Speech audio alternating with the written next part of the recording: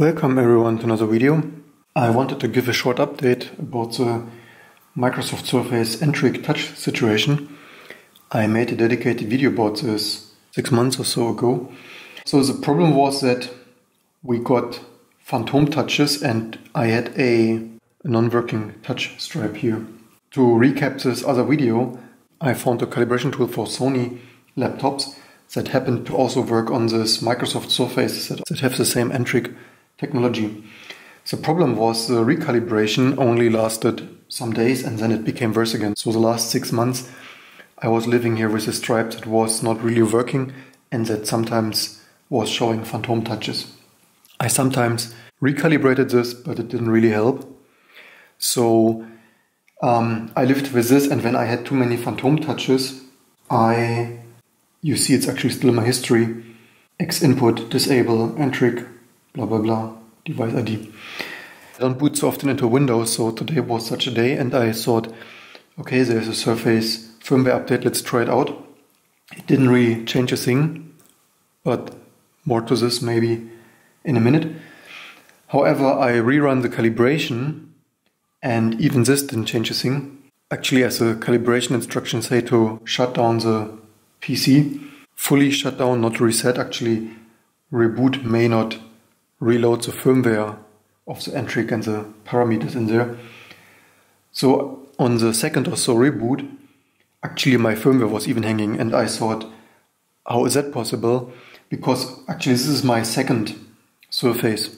The first Surface 3 I got was nearly defect on arrival because when I updated the firmware 3 years ago on the first or second day, it bricked itself with the firmware.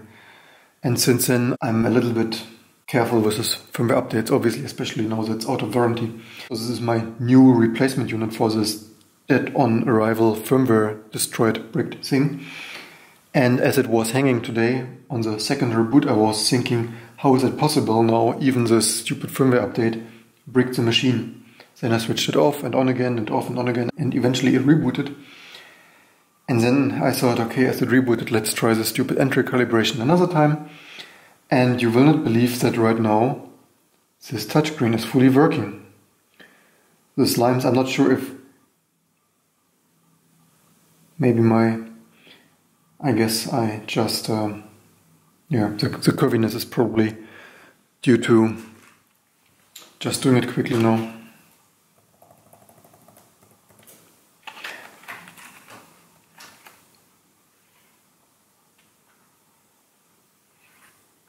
Yeah, even with this you can't move more straight. Anyway, the point is, so my dead zone was here and I've seen many other people with a dead zone here, so I'm still not sure if this is due to heat or Bluetooth and Wi-Fi interference or just manufacturing defects of their production line, that there is some microscopic dirt in there, or if maybe there's something laminated on the contacts of this N-trig that the contacts are loosening or something. There is still no official explanation from Microsoft and its N-trig subsidiary as they purchased to a company a couple of years ago. But right now it is working, and I honestly did not believe that I ever will have this working again. I thought this is a permanent defect and I have to live with this to the rest of this device life. But right now it is really good and I sure hope it stays this way. However, given the history of this issue, I have the feeling I will be disappointed in a day or two. But actually I'm not the greatest fan of touch, because somehow after a week or two I don't like the accumulated fingertips. But I got a little bit used to it, I have to say. Even on the Linux side, I got to use moving the windows around like this. So recording the first part of this N-trig update, the other day I got interrupted. And one of the last things I said was, I wonder how long it will last. And guess what, next day. And yeah, so much to that. This N-trig situation remains a total mess, and given that it worked totally flawlessly the other day and now it is broken again. I still suspect that this is a 90% software issue that they probably could get under control with just fixing the firmware to calibrate properly. And I don't know what it is, if this is too much random noise here, or of course it still could be some hardware that some contacts are getting loose. However, when I first continued to work, I noticed it doesn't work. And then I wanted to film it actually on Windows, and then it started to work again. And you can see I booted in Linux here, and this lines were from 20 minutes ago. So while I booted into Linux and it still kept working, now switching on the camera, and 10 minutes later it switched from actually not working to working shortly, and now not working again. And as you can see, I can do here whatever I want. The zone here is entirely dead. I think the zone changed. As far as I remember, my earlier defect zone was slightly more to the left, at least as far as I remember. Could also check with the previous YouTube videos, but I think it was more like this area. So again, it could still be a hardware issue, but given that this calibration is able to change something, and sometimes it works more, even within 10 minutes, it works more than less. Maybe they could really fix this in their firmware. And to all the naysayers who always say, yeah, but this is some Linux shit. No, it isn't. I proved this already in the previous video, and I will prove it now. I will now boot to Windows and show that it most likely behaves exactly the same. Also, this firmware is reporting human interface device events, this AHD events. So the firmware is doing all the hard work of interpreting the sensor stuff and reporting nice logical coordinates to the operating system. So even those, oh, look at this, now it works, even while on camera. So the last, it's unbelievable, I did not expect it to start working on camera. So my last calibration really improved things, because the last 6 months it was mostly constant that this zone was not working. And now, although I still have every second day or so some non-working time,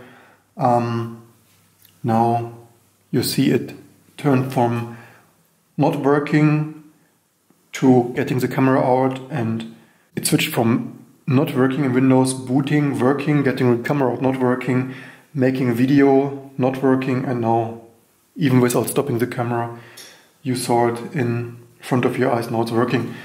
And this is really sad. As I said multiple times, I find this really sad from a multi-billion-dollar company to leave the customers, and I'm not the only one. The internet is full with this. Even before the Microsoft Surfaces, the Sony, the Dell laptops from 5 years ago that had this N-trig already, this N-trig digitizer. And yeah, right now it works, but you've seen it. I'm not making this up. I did not clean it. It is quite clean, but also when it didn't work and I cleaned it, didn't change the thing. So I don't think it's dirt. I have the feeling it's a little bit heat related, but this could be a false positive. It could also be anything else, but again, this is totally unacceptable from Microsoft. I brought this only to have a full Windows experience, to compare this in our company with also testing our Windows product and everything. Had I built my own PC from components, I would not have this issue. I overspent for a Microsoft tablet, and we sit here with this stupid issue like so many other people. And as I wrote in some comments already on Reddit, unfortunately in Europe we do not have class action suits. If I would bring this to court, I would need to bring this alone. I do not have this kind of group lawsuits as class action suits like in America. So this is stopping me a little bit from suing Microsoft for this shit. I even called them already. They did not want to service this out of warranty. Maybe I call them again and ask them if there is an update to this issue. But yeah, so, and also the last tip for this calibration, as far as I have seen, I have calibrated this already 10 or 20 times by now. And if you have it working mostly like this, I would not recalibrate this. Usually for me, it only became worse. So this is a once in a 6 months test time that this improved again. And yeah, so if you have it working 50 or 70% of the time, just let it and live with it. You will most likely not improve it with calibration unless Microsoft is releasing some updated firmware for this. So yeah, that is a set state of N-trig. Still a thing, unfortunately. And yeah, let's see what happens when we boot in Windows.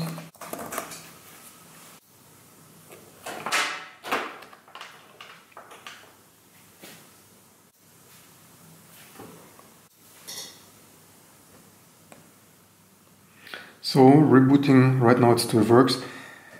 As I said in the other video, whether the last update has something to do with it, that it's slightly improved. But as you can see, this calibration really can help, sometimes a little bit, but your mileage may vary. Don't sue us if you totally brick your surface. That is between you and Microsoft and the firmware fluff, and it's not hopeless. So if you have a dead zone and Phantom touches, this calibration may help a little bit, at least temporarily, slightly sometimes. And you know, this is not ending. I hope you learned something. I hope you found this interesting. Give it a thumbs up if you have, and don't forget to subscribe for all the next videos to come.